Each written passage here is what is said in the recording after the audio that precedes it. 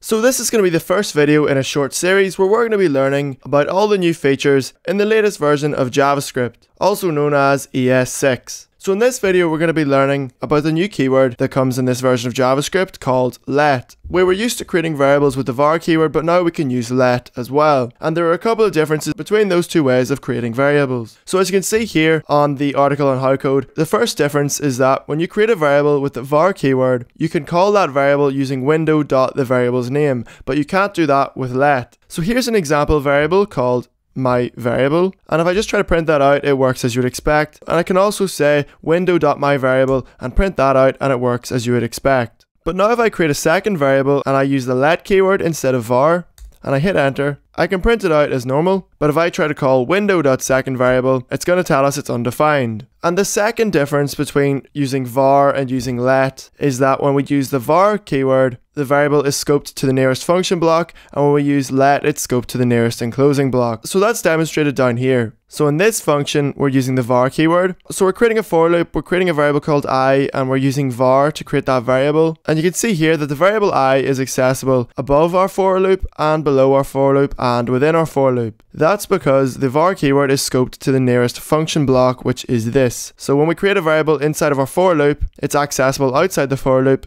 so long as it's still within the function. With let, it's the nearest enclosing block. So up here you can see we have a for loop and we are using let to create our variable, and we're creating the variable within the for loop, which is a block. And you can see it's a block because we have a closing curly bracket and an opening curly bracket. So the variable is accessible within that block, but it's not accessible above the closing block or below it. So a better example would be this here. We have an if statement which is always true, and it creates a variable called I, and it uses the var keyword to create that variable. So the variable is in scope and it still exists in memory for the duration of our function, which is why if I call console.log I outside the block, it will still work. But here, if I do the exact same thing, I run an if statement that's always true, and I use the let keyword. After the if statement exits, the I variable goes out of scope, and we're not going to be able to access it anymore. So this is going to give us undefined. Whereas up here, it's not going to give us undefined because it's still within scope because we're still within our function. As you can see, the first time we run it, it works, we get 10 printed out, and the second time